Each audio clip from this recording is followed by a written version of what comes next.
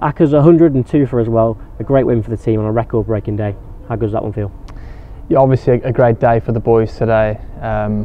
Set up phenomenally well by Rishi and Sol up top. I think they've been phenomenal for us so far this season. Laying that foundation and allowing our batters to come in and play with freedom.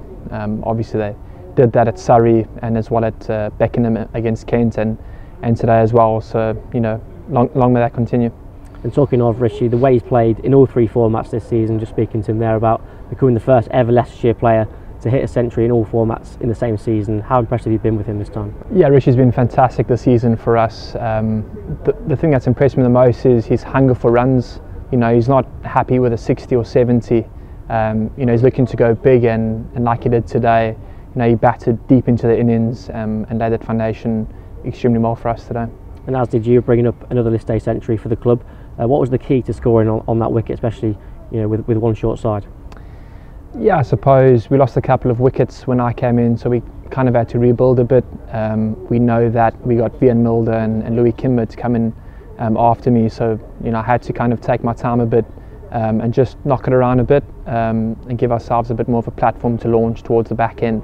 Vian's obviously showed this season so far that he's capable of striking at 130, 140 straight off the bat, so as well as Louis Kimber. So I just had to take it a bit deep today, and lucky it paid off towards the back end. And when we came to bowl, obviously Lancashire got a very good top four, and Jennings and Villas were going really well at one stage. What was the key to bowl on this wicket, do you think?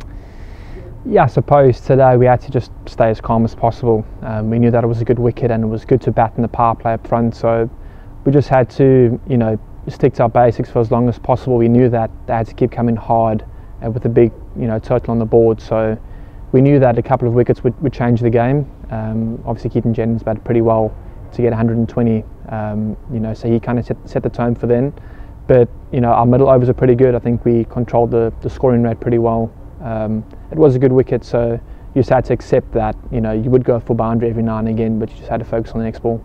And talking of that scoreboard pressure, I think that's what led to those two run outs, that they need to put quick runs on the board, and it ultimately led to their downfall.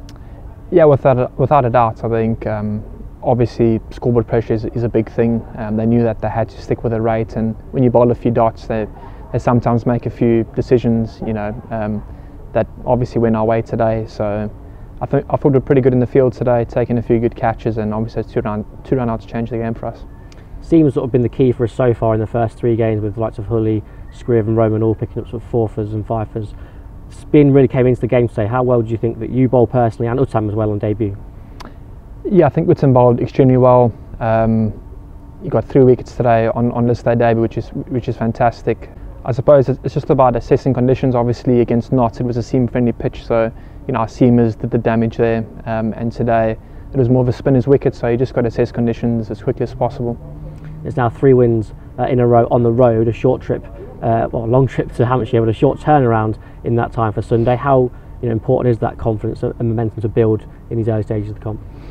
Yeah, I think everybody's done extremely well so far this campaign. Everybody's chipped in here or there, so the confidence is definitely up in the group at the moment. We'll enjoy tonight's win and travel down to Southampton tomorrow, reassess, and then obviously try to put on a big performance against Hampshire on Sunday.